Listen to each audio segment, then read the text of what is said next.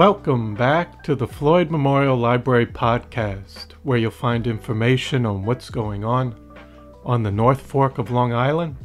We'll be focusing on issues and opportunities going on in the community, as well as people and stories from the present and the past.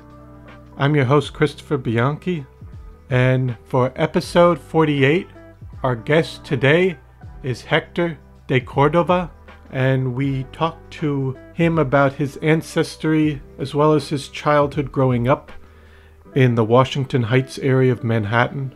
He shares how he developed an interest in the arts early on in his life and attended Fiorello H LaGuardia High School of Music and Art. And Hector also reflects on living on his own early on in New York City, and our conversation also covers his time in the Navy, as well as coming out of the Navy and going to Parsons for interior design. And eventually we discuss his journey to the East End, starting on the South Fork, and later moving to the North Fork, where he opens his gallery in Greenport. So I hope you enjoy episode 48 with Hector deCordova. This episode was recorded April 19th, 2024. Thank you so much for coming on the podcast today. Oh, it's my pleasure. Thank you. Absolutely. So to start off, could you give me a little introduction where you were born and raised? Okay, that's very simple. I was born in New York, in Manhattan, an area called Washington Heights. And it was a good childhood. It was a good place to live. I don't know about these days because I haven't been back there in years, but... When was the last time you went back? You know, it's hard to remember. Mm-hmm. The last time I passed through and I saw miraculously a childhood friend coming out of the subway, and we talked for a little bit, but I don't remember why I was there. I had a reason, but oh yes, one of the people in the building that I was brought up in called me and asked me if I would help her with something, and I said sure, so I was on my way there. Mm. I have no idea what it's like today. Yeah. I'm almost afraid to go and see. I know. And then, so going back further for your ancestry, how far back can you go on both of your parents? Both my parents. Or how far back can I go? Yes. Really, having been born in Manhattan and raised there, they would come and visit from Puerto Rico. We were like a spot, and they would come. Sometimes they would stay with us. Sometimes they would stay in a hotel. But I pretty much knew all my relatives because they had come and spent time with us in New York. And then eventually I did go to Puerto Rico. Mm. But I only spoke Spanish. It was my first language. My folks insisted on it. And I'm very lucky that they did, because it's very handy today. Yes. Because I feel like with some families that do move over here, they might have said don't speak or speak English. You know, some did. Some did, but not mine. Mm-hmm. And so your parents were born in Puerto Rico? They were born in Puerto Rico. My father was born in Ponce, and my mother was born in Comerío. And I eventually visited both places, and I thought, well, okay, but it was interesting, kind of. Yeah, it was an interesting visit. I went to see where certain favorite relatives lived, or visit them briefly, and it was very pleasant, but it wasn't home. Yes. And did you get to meet any of your grandparents? They were gone. Okay. Yeah. So I met sisters and brothers. My mother's father had 28 children. Wow. That's what I always say. And a lot of different women. Oh. But there were different days then. And this was in the early 20s, 1920s. So it was another world. And did your parents say why they came over? No. No. As I get older, I put two and two together and figure things out, and it's nice, it's not nice, it's good, it's not good. It's a mixed bag. It's like for everybody else, I think. They've got their own stories. Mm-hmm. And where did they settle? Did your parents meet in Puerto Rico, or did they meet over? No, actually, they met in New York. My mother's sister, my aunt, had a business where she would rent these huge apartments in very nice neighborhoods, and then she would rent rooms. And this was another world. And I laugh at it because recently I realized that she started the first bed and breakfast. No, and then where did your parents settle? In Manhattan. Where in Manhattan?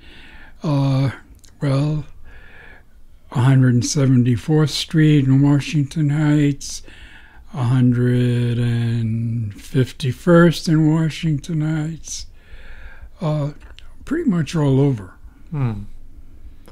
And what did they do for a living? Like your father? Okay, my father worked in New Jersey. And he went to Newark, New Jersey every day, early in the morning, and he came back in the evening. He worked for a firm called Vernon Royal Line. I believe they were bookbinders for books and regular books, and manufacturers of blank book, pages, blank books where people used to go to school with, that kind of thing. My mother, well, she was bringing me up while I was growing up there, and she was a seamstress. That's pretty much, and then she went from being a mommy to working at it was on 38th Street, and it was both my parents' first job they ever got. That's a job they finished with. They did that through their whole career. Yeah. Whole life. Yeah. And how many siblings? I was an only child. You were only child? I was an only child. Wow. When I first went to school in New York, I didn't speak English. And it was a traumatic experience. Kids are not kind. But then I'm not sure which is my language, now, today. Yeah. Oh, and then just before we get to with school and you growing up there, do you have any stories that your parents kind of passed down to you that you remember? Some of them are comical. My mother's sister, half-sister, she refused to speak English. And she was like really strong. I don't know why, but she did. And eventually there came an occasion where there was an emergency and she had to speak English, and she finally did. But she was a funny woman. My mom and friends and relatives and lots of cousins, oh my God, lots of cousins, would go to a movie. The movie was called The Delmar. And they would come back, and the movie, of course, was in English, and they would come back and they would sit down, and then they would have their cousin, their sister, whatever, they would sit her down, and she's the one that didn't speak English, would not, and they would say, okay, tell us your version of the movie, because she would go. And then they would all sit down and enjoy another movie, because she would change the script and everything. But they enjoyed themselves. It was a good life, in short, you know. Yes. Very funny things, but that was one of them. And that was what... when was that? That was in the 30s. Wow. And that was middle, late 30s. Wow. And then, so you were born Upper West Side. Upper West Side. Yeah, on 168th Street, Presbyterian Hospital. Not that I remember, of course. And then for you mentioned a little bit with, you grew up only speaking Spanish in your house. I mean, eventually, English was spoken at home, but initially, it was both important to both my parents that I speak Spanish. Mm-hmm. So, in the home, that was the language, and then later on, and they both spoke English, but yes, they just wanted that other language in the home. Yes, definitely. And then for yourself growing up in that neighborhood, could you kind of describe a little bit what it was like? It was fun. I had a good childhood. It was very safe. There was a lot for a kid to do. And I mean, was it more an urban environment, would you say, or it's kind of... Yes. Because was it more 4 or 5 story building? Oh, yes. And 5 stories was it, actually, because I don't remember any of the buildings being more than that. Mm-hmm. And some of them were 5-story walk-ups. So, wow. Yeah. And could you describe a little bit of the demographics of the neighborhood? Was it mostly Puerto Ricans? No, it was mainly a Jewish neighborhood. I grew up being very much at home with Jewish families because of the neighborhood and who was living there. Most of the kids that I played with were pretty much on the Jewish side of it. There were some Hispanic people, but it developed, it grew. Like kept later changing, yes. Yeah. Yes. As I grew, the neighborhood grew. Yes. And kind of do you have any kind of vivid memories of any events or things that you might do on the street for fun? Yeah, we played stickball. I was very much in junior high school. The teacher, I never thought of being an artist as a profession. I just liked to paint, like most kids do. And as time went by, certain teachers noticed my work, and they kind of took me under their wing. At first, since really I couldn't decide what I wanted to do with the rest of my life, I used to sing, and I had a hell of a voice. And there was a Mrs. Spector and a Mrs. Miringoff, I think, and they were very kind to me, very good. And I remember Mrs. Spector, Mrs. Miringoff was somehow mixed up with the Riverside Church. And she would take me there and hide me in the balcony, and I would perform. They wouldn't see me. All they heard was this soprano voice coming out out of the ether, you know. And it was fun. It was fun. But eventually, they took me to, when it came to choosing a high school, they chose it for me. And it was Music and Art High School, which was, of course, in the city. And I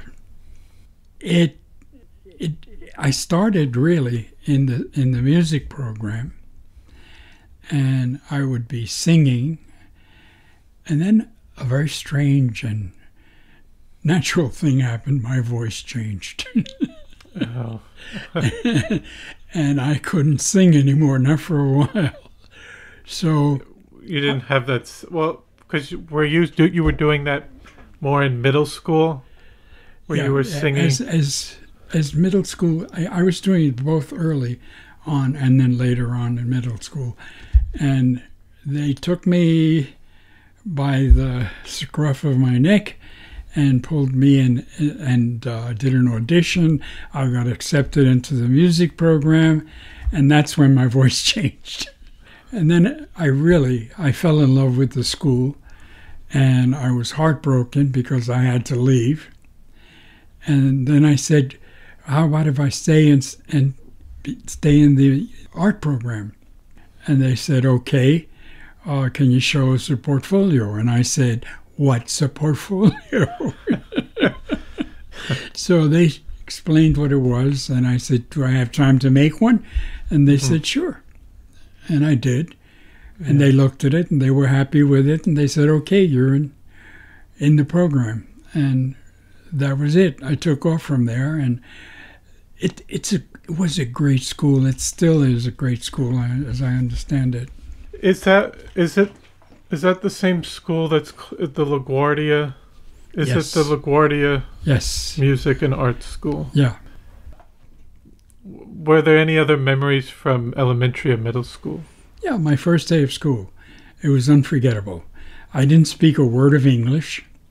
I got into school, and I remember kids I think it was 5 or 6 years old, and it's like I went in and the kid says, okay, come on in, you know. Yeah.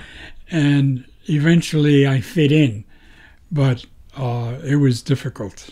The first few days, it's amazing how when you're very, very young, how quickly you learn.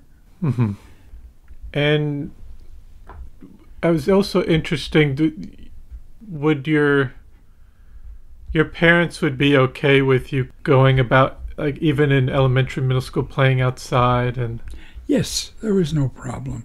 There was a great park at the end of 174th Street, and that was one of the places that we would go to. Little by little, I grew into different things that were going on in the neighborhood. 181st Street was very popular. That's where all the movie houses were. And then, so for high school, I went first to Humboldt Junior High. Humboldt, which is very near to where I lived.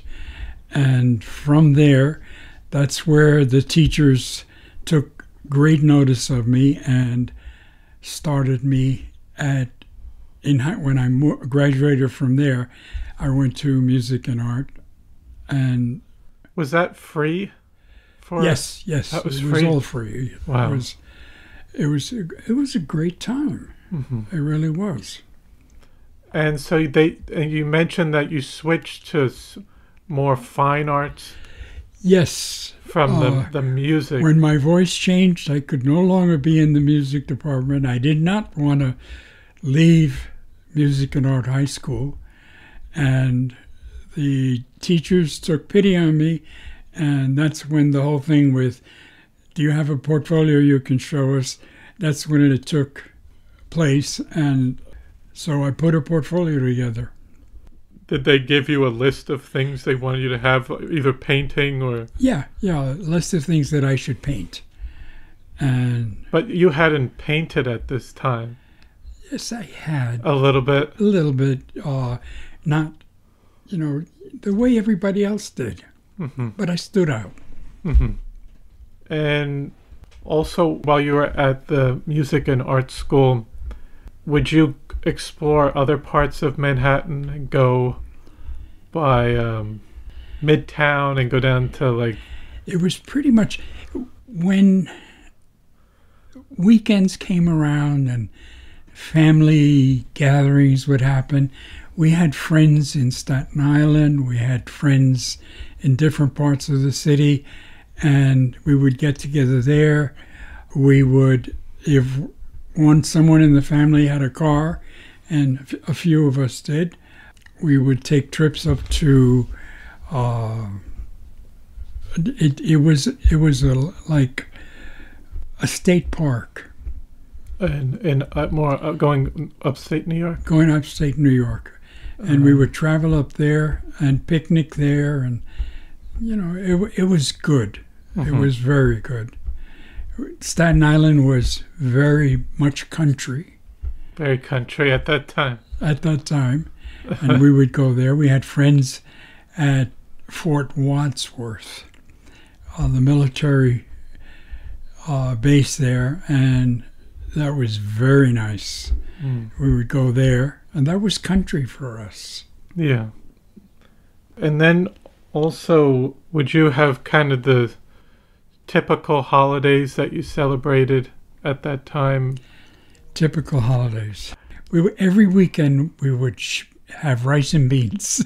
Every week? Was it every Sunday? Or? No, it was almost lots of days of the week. We had a very ethnic way of eating, and I still do it today.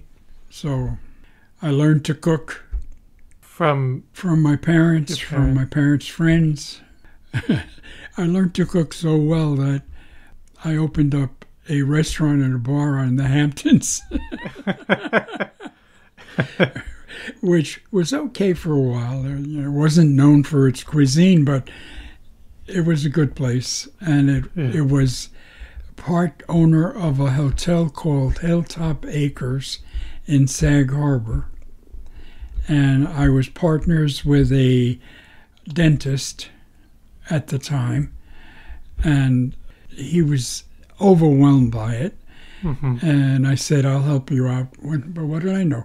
Anyway, but I did manage to help him out, and it went on from there. But also, after you've graduated from the Music and Art School, what were you kind of thinking of doing? After music and art. For a while, I just took jobs. I had a job in the flower market making trees. And they were Ming trees, oriental trees. And it's hard to remember. We're talking about many years ago. I was pretty good at it. And this magazine, from Florist magazine, came in. They did an interview of me by surprise, and later on, they called again and they said they wanted to send a photographer down because it was interesting looking. We had ordered wood, manzanita wood, from California and sagebrush, and we made the trees out of that, and they were quite something. And I once in a blue moon, not anymore, but we're talking about many years ago now.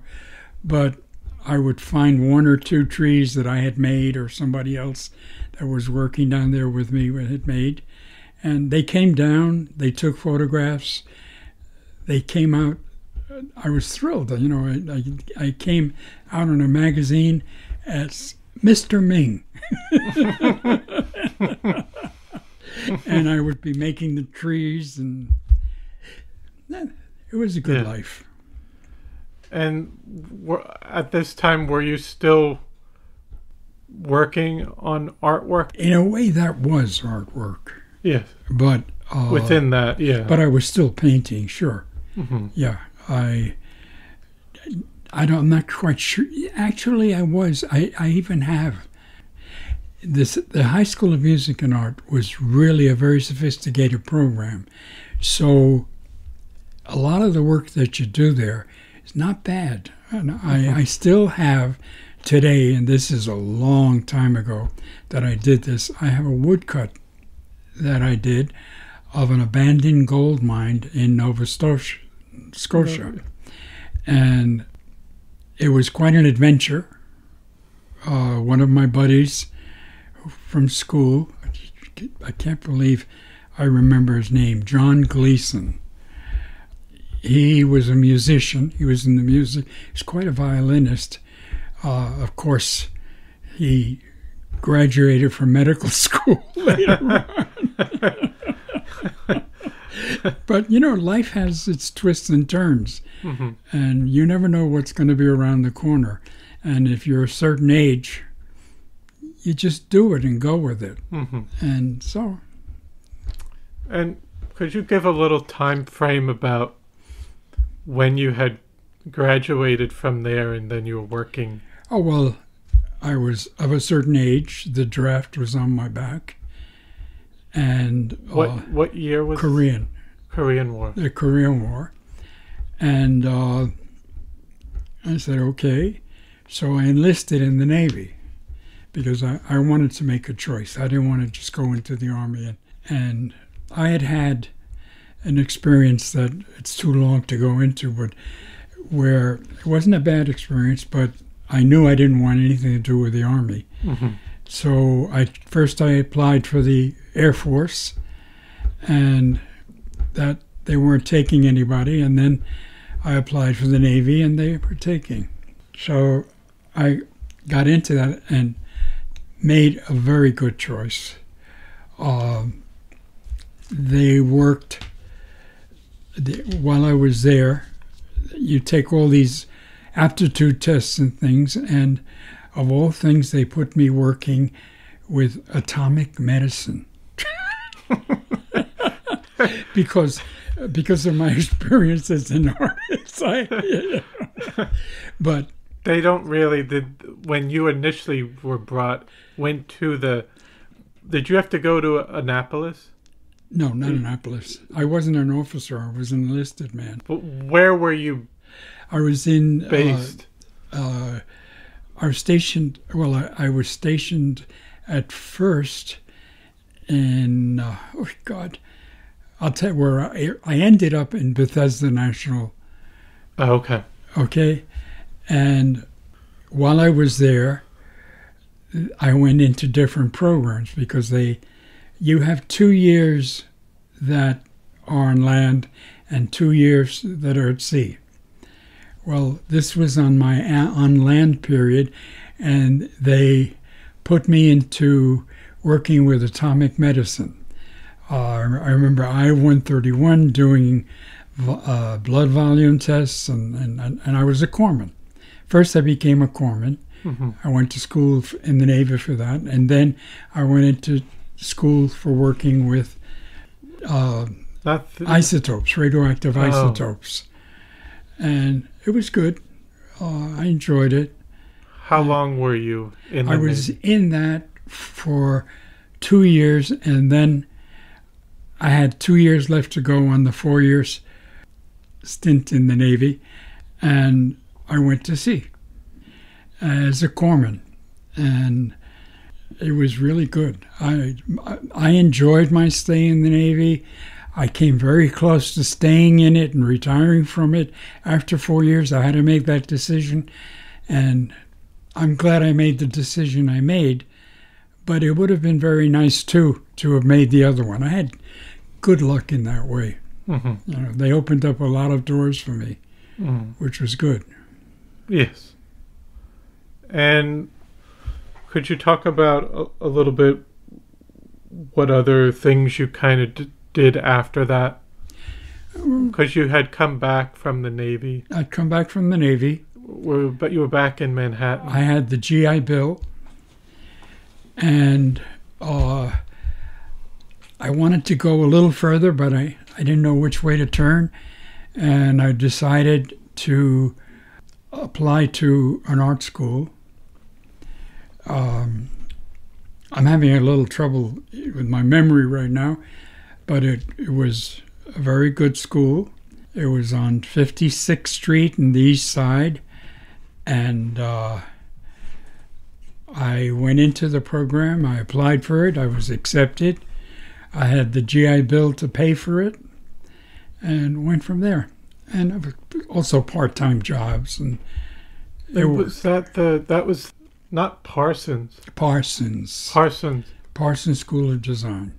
So you applied there after the Navy with the GI Bill. After I applied and paid for it with the GI Bill, and I worked for the sculptor. While I was there, Robert Burks, who just passed. He passed recently. Not recently, but a few years ago. Years ago, not that long ago. No. How did you met him at Parsons? No. I met him through the school when I said I needed help and I needed part-time jobs, and they said okay, and they introduced me to him, and we talked for a while, and he said okay, and I think he was on 92nd Street in Manhattan at the time, so it was good. Mm-hmm. What did I do for him? Cool. I worked for him part-time in the evenings, and he had a wonderful studio there.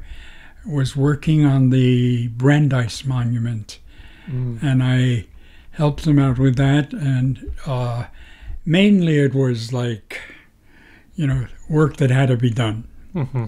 And I do remember that he taught me how to make molds, and I poured a lot of Brandeis busts for him that were used to give thanks to people that contributed to the Brandeis Fund in Brandeis University. So it was good. I met interesting people there, like a Golda Meir. I remember her, and there were a few others too. Yes. For some reason, he introduced me to Sugar Ray Robinson, the fighter, and I did Sugar Ray Robinson's apartment. Later on when I was I graduated from Parsons, and that was in interior design. Interior design. Yeah, interior architecture, but it's interior design. Yeah. And what made you kind of switch to study that? Because you were. It was part of the Parsons. One of the options they had. One of the options, right. And that was a good experience? It was a great experience. Mm-hmm. It opened up a lot of worlds for me. You can learn something at school, and if it's something that you like and you're going to go on with it, you learn even more. So I enjoyed it. Yes. And at that point, were you living close to Parsons? I left home at the age of 16, which broke my parents' heart. But I felt I was grown up, and I got myself an apartment, and that was it. At the age of 16? 16. Yeah. Wow. Yeah, wow is right. I was lucky I made it out of it. I mean, where did you... I lived in the Bronx, wherever I could afford to. But you just felt that you wanted to... I felt like, yeah. You could live on your own. Yes, and I did. I worked in the flower market as Mr. Ming. Yeah. And you graduated from Parsons in interior design. Did you end up working in New York City doing interior design for people? I was working as a designer before I graduated. I made a contact through a friend from my childhood who was in Hollywood and was doing very well. And he asked me if I wanted to design an entertainment complex. And I said, my God. And of course I said yes. I mean, why not? What did I know? And it turned out very well. Again, I met some very interesting people, and life marched on. It was good. I was very lucky. So you had a lot of different projects you could work on, and you mentioned the Sugar Ray Robinson. Yeah, the fighter. The fighter you designed. I designed his apartment. I knew his sister. His sister's husband worked for me. He had a moving company, and I was moving a lot of stuff around because I was busy. And I got to know her. Very, very nice people. And that opened up more. Of course, then I met her brother, Sugar Ray. And how was he? He was lively, is what I can say. And he was very nice. Very nice man. And could you mention, were there any other projects that come to mind that you really enjoyed doing? Yeah. When I went to Hollywood, there was a lot of work because we took over a space that had a lot of beginnings, and they had endings that weren't that great. And I had a lot of energy, and I was given a lot of leeway, and we put together this entertainment complex in Hollywood. It went very well. We finished it, and I had to come back to New York because everything was going on without me, and it needed me. So I did, and it went on and up to a point, and then it fizzed out somehow. Something happened to Leonard Grant, the director of the place. I think he got sick, and he was a driving force in it in Hollywood. So he's passed away in the meantime, but little by little, he had to go in different directions, and eventually he sold it. As I remember, it did very well, and I had no connection with it after that. About a year later, some friends that I had made in Hollywood said they sold it. They sold the entertainment complex. I said, not only did they sell that, but all the property that surrounded it, they sold. And they built skyscrapers there. So that was gone. And how long have you been working as an interior designer? I'm not quite sure if you can say that I worked always as an interior designer, because parts of it, if I were doing something, I would get some creative idea, and then I had to make it. I had to have someone to make it. So I would then have to find people to work on these projects, and it was a wonderful training ground. And it just developed. Mm-hmm. It opened up. In the meantime, it's sold, as I said. Any other big projects? Yeah, but, I've been around many, many years. And up to, if eventually I will dig it out of my memories, but it's hard to. Yeah. And I was curious what you thought of the kind of the designs at the time. With some of the changes in the 50s to the 60s and the 70s. It was always, I would present the ideas, but since I was a painter, I would do something called a rendering, which architects did at the time. They don't do it anymore. They do something on the computer, tick, tick, tick, and they have an image of what it's going to look like, and they can have all that probably in a day. I had to do plans, and the renderings were illustrations of what it was going to look like. I would do presentation boards where I would have fabrics, paint chips, that kind of thing. And it was a good experience. Mm-hmm. And then at this time, you were working in the city, had you come out onto the North Fork or South Fork at all? Little by little, I arrived. The first place I went to when I came out here was to Montauk. Mm-hmm. And I wanted to go fishing. I loved it. It was a world that I never expected to be part of. I made friends with a couple, Wayland was their name, Alberta Wayland was her name, and they had this complex called Hilltop Acres, and they were ready to sell it. We made, and I found someone that was interested, and he wanted to do it, but he said he wouldn't do it unless I was with him. Mm. So I said, okay. And he bought it, and I had a half ownership in it, and as long as I worked in it. So I put it together, and it was really quite handsome, except that I got hurt. I caught fire trying to put out a fire in the hotel, and I had to stop for a while.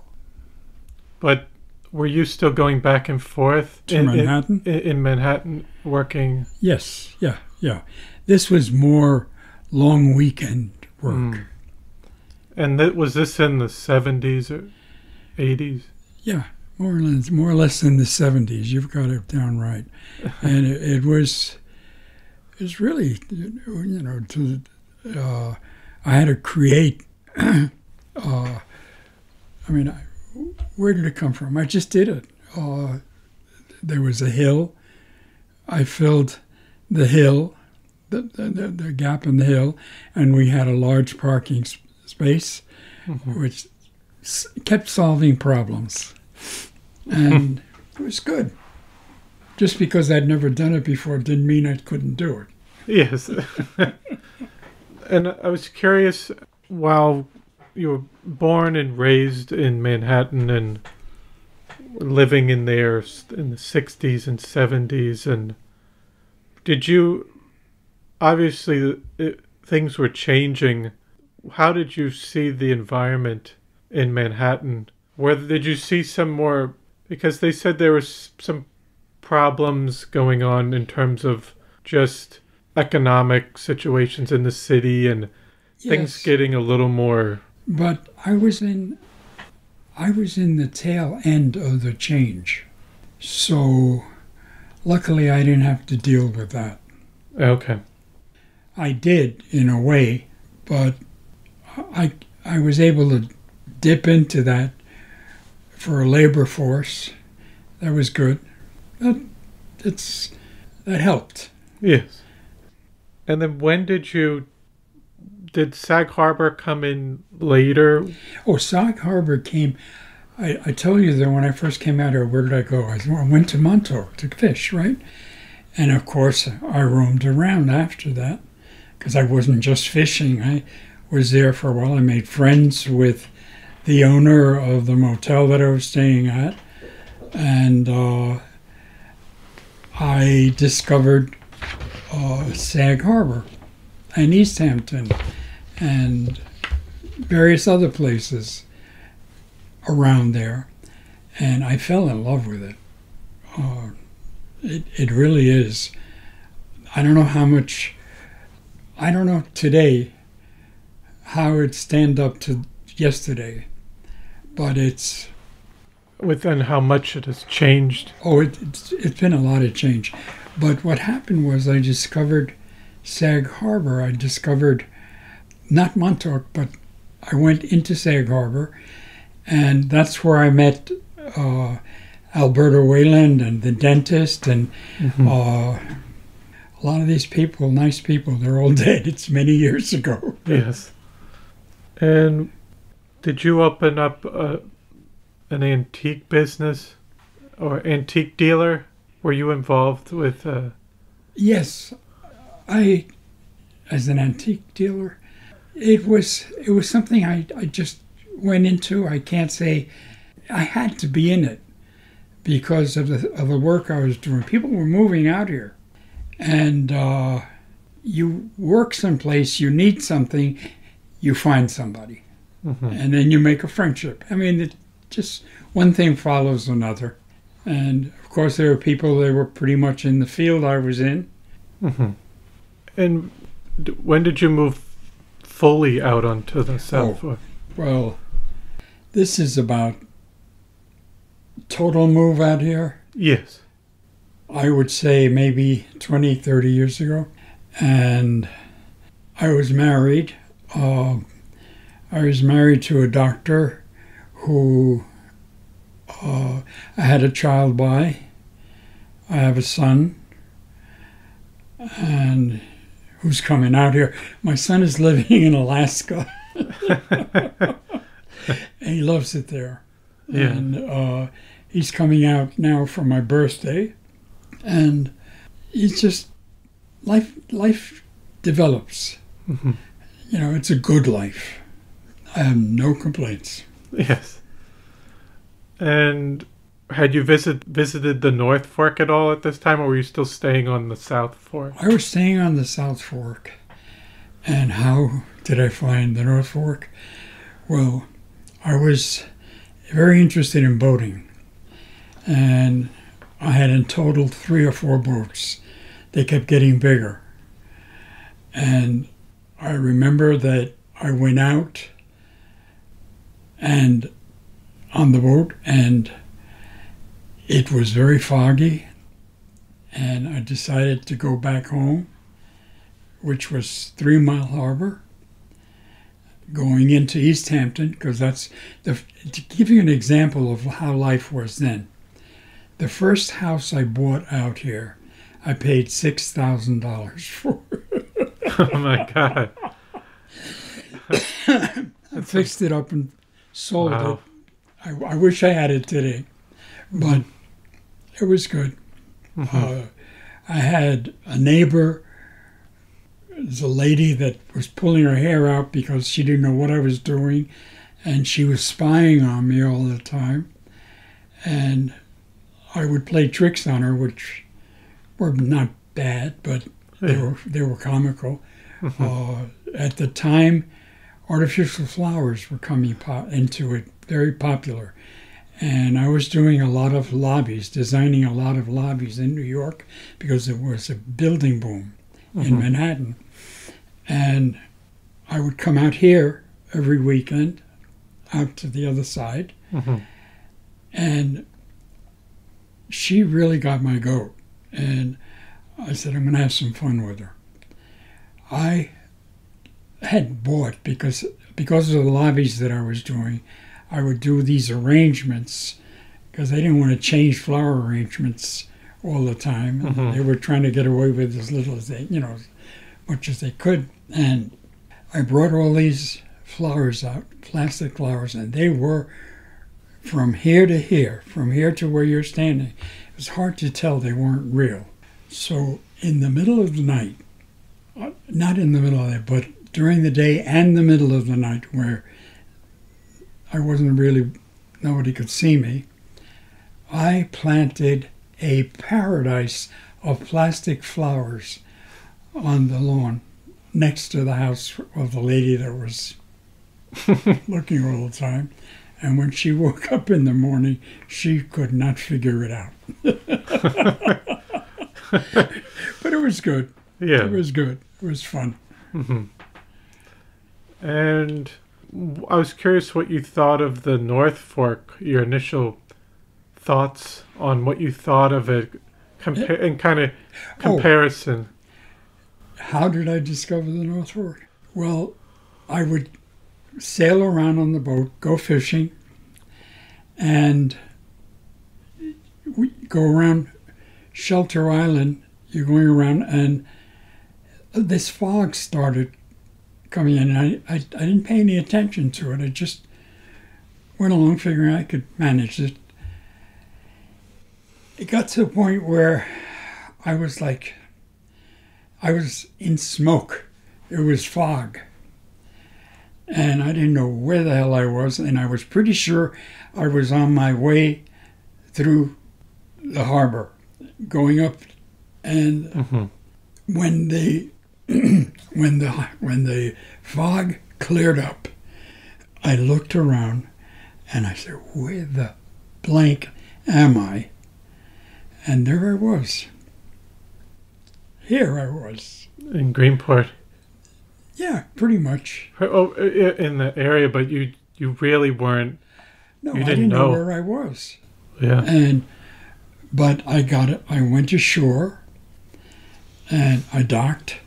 There were very few boats in the place I worked, the piers, and I docked there, and I walked around town, and I kept thinking, I like this. It was not the way it is today, but it was nice, and I made friends, and I made sure I came back, and there goes how I discovered this area. And kind of when did you decide to make the jump over? It's hard to say when. It was a little bit, yeah. I think it had to do with Bob Burks, that I was working for him in the city, and he was out here.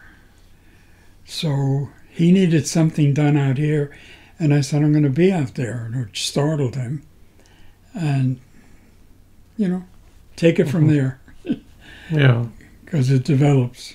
And then you mentioned that you were walking around the area here, and you said it's not the same, it doesn't feel the same as what it is now. It's not. It was more like the two different sides were very much alike.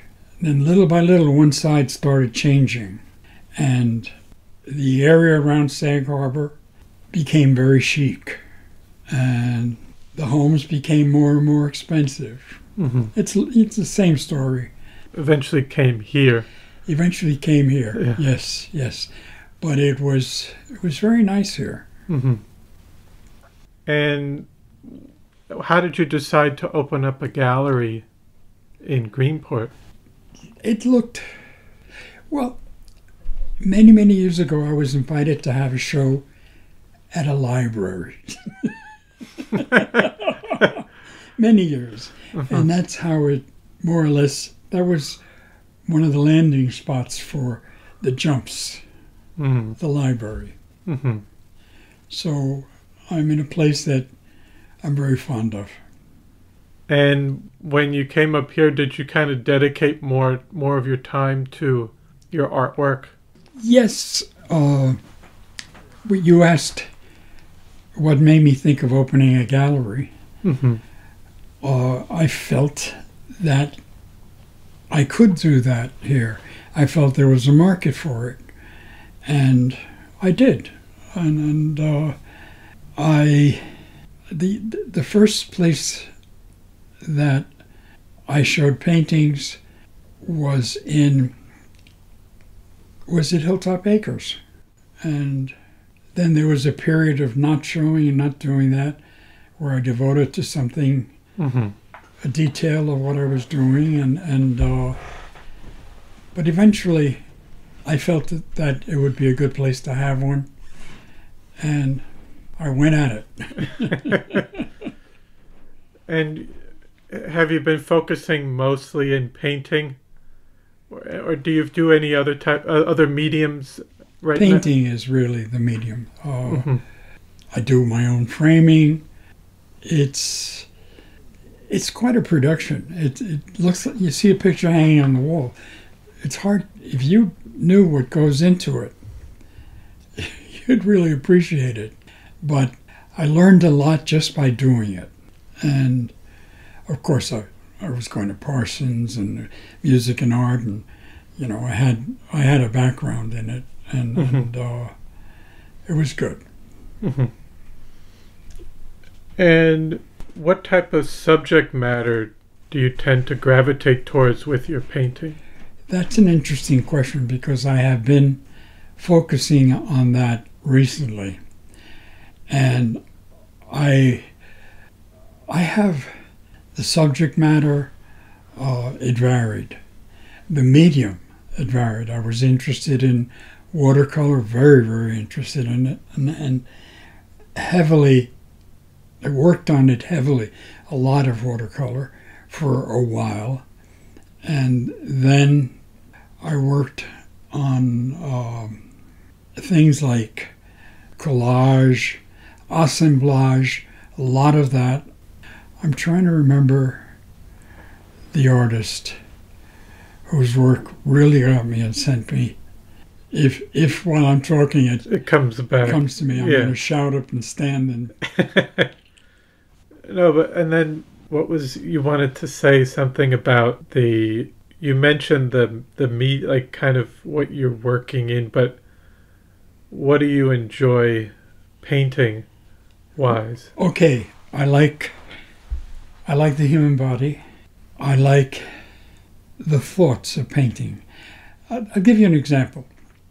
I start to paint something. I may not know where I'm going to go with it. And as I work on it, it talks back to me. The canvas speaks back to me. And if I'm using, here's a very curious thing. If I'm using the human body or the face or hands or whatever, the thing that gets me is that what usually happens is someone that I know, someone from my past, someone that I care for, someone that I've had experiences with, they seem to appear. I have a painting, for instance, that I'll never sell. It's of my mother at the age of 16. I couldn't possibly have known her. I wasn't born. But I put her together out of old family photos, and she appeared. And a little girl, she appeared as a 16-year-old bride. And I didn't know that I was doing it until I looked at it and I said, my God, that's my mother. And next to her was this sweet little girl holding her hand, and who I saw grow up. That one I knew. And she did not mature into a sweet little girl. She was a bitch. But she was there. Yeah. And as she was at the time. And it's become part of my home. I enjoy living with it. And if sometimes I'm doing a figure and I look at it and I know who it is, but I didn't start to do that. Or I start to do, I like figurative work. I start to do a painting, and it seems like it talks back to me. And I go in different directions, and then I pull it all together as a painting. Balance it, arrange. It's a great life. Mm-hmm. Yes. It's a wonderful thing to be able to do. And then also with your work, kind of reflecting back on when you started at the music and art school and kind of the work you're doing now. It's very different because when you start, you're not sure of yourself. And you do things that are uncomfortable when you look at them, as time goes on. And there comes a point where it changes, and what I was describing a few seconds ago becomes obvious, and you become comfortable with doing that. But before that, you have to make them look like people. You have to dress them. You have to create a composition. It has to be balanced. The texture has to be right. Depending on the medium, you might want to mix it with another medium. Mm-hmm. The medium that I found most interesting was someone that was working like someone that was quite an influence on me. It's someone probably no one remembers anymore. Albert Jackson was a very strong influence on me, and I worked for him. And he was very kind, and he was the one that opened up the world of assemblage and collage. So I know I didn't make any sense, but that's more. And then just a little bit more about the North Fork. From when you first moved here, kind of look, as you mentioned, there's been changes. Do you miss anything? No. I love the way it is. My wife Joyce and I came out here. She likes it. Her son has a house up, quite a house, on the shore. And her children have had children. So I'm grandpa. I love it. And I think they're beginning to, I don't know if they're going to be part of the community, but they're going their own way, and I wish I were around for longer, but life is limited. They're going to be very involved in this area. Yes. And what things specifically about the North Fork do you like about living here? It's a clean life, I have to tell you. It's a good life. The people that I meet here are very, very nice people. Really good. And it's a very safe area. I hope it stays that way. And when the gallery that I opened, it's turned into a bed and breakfast. No breakfast, just bed. And it's a very nice place. I've met some wonderful people because of it, and I continue to do it. I'm very happy doing it. But I also have a studio here. I have the attic, which is very large, and I have a two-car garage that I hang a lot of paintings in and work in when the weather allows me. And it's a good place to be. Because you've done a lot of interesting, and whether from going to school at the music and art school and Parsons and interior design and coming out here, and what advice would you give to people kind of starting out in that area? And I would say live, work, try to work in the community, Make sure your environment is a good one. Decide on a path. And don't keep still. Just keep working. Mm-hmm. Because we're all different and we all have something that's good. Mm-hmm. And that we can share and we can develop. It's a good life. But keep living it. Yes. And then just kind of lastly, do you have any other future projects that you're working on?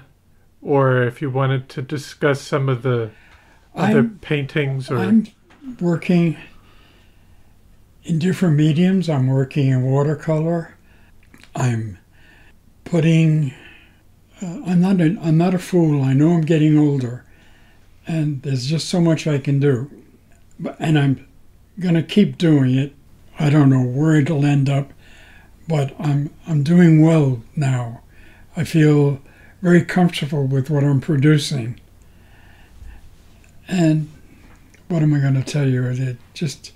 I'm a very lucky man. Very. And was there anything else you wanted to say or discuss that we haven't talked about? I'm on the 13th of this coming month, I'm going to be 93. I have nothing to be sorry about. I'm very happy with my life as I've lived it and as I'm living it. I want to find the strength to keep going. Yes. So I want to thank you so much for coming on the podcast today and telling your story, sharing with us all the wonderful things you're doing and continuing doing. I hope it hasn't been very disorganized. I hope you've enjoyed it. Yes. I'm enjoying doing it, so... Oh, thank you so much. It's a pleasure. Well, I hope you enjoyed episode 48 with Hector deCordova. I want to thank you for listening to the Floyd Memorial Library podcast, and we'll see you next time.